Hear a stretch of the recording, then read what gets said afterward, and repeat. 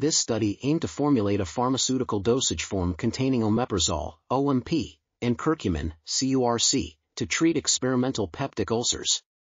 OMP and CURC were preliminarily complexed with hydroxypropyl beta-cyclodextrin for enhancing their solubilization.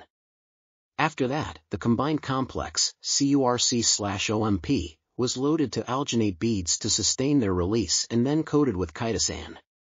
Finally, we tested the anti-ulcerogenic impact of the best formula versus free OMP or OMP-only loaded beads.